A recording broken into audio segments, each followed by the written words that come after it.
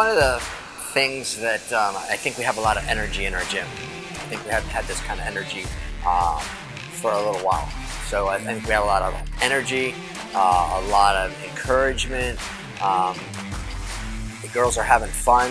The level of play is very high.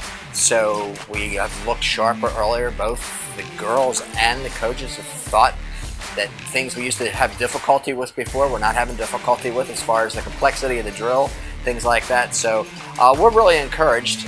It's hard to do two-a-days and lift in the middle sometimes, but so they're a little bit sore because of the intensity of the play, but because of the quality of the play, we're going to get better faster.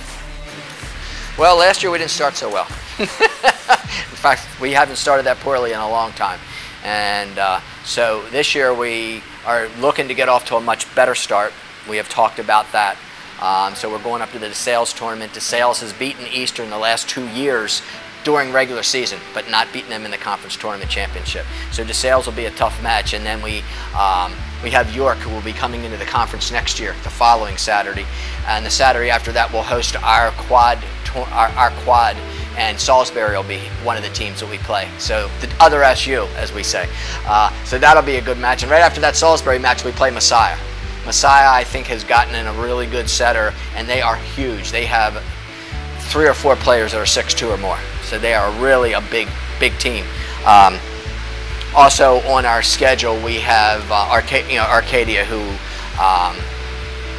was 30-28 in the fourth last year that we beat them in the conference championship game, and they didn't really lose anyone of real consequence. So Arcadia is really good. Along with Hopkins is on our schedule. They are getting votes for the top 25, and the team that beat us 2 years ago in the NCAA tournament when we hosted. Marymount, who went to the NCAA tournament, is also on our schedule. So we've got a lot of really great matches coming up. Girls don't need any more pressure than what's on them already. They know what is expected of them, and there is a target on our back. The conference, every team in the conference wants to beat us, and they want to beat us bad. So they know the target's there. So we don't talk about it a lot. Well, we have 5 seniors, and we run a 6-2 offense. So both of our setters are seniors. They've been, Julie's been starting since she was a freshman, and Caroline transferred in her sophomore year, and she started. So this is their 3rd year together. 2 years ago, we went 33-2 with those 2 at quarterback. So we know we have really solid leadership there. And then All-American Katie Leffridge returning for her senior year.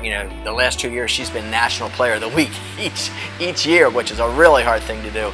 And Victoria Procook, who was 2nd team All-Conference in the middle, and Darian Heilman, who is really our best server and passer. So we've got quality senior leadership back, and so to create the culture that we want to carry through even after their legacy to our program is what we talk. Some of what we talked about, and how we want that to continue.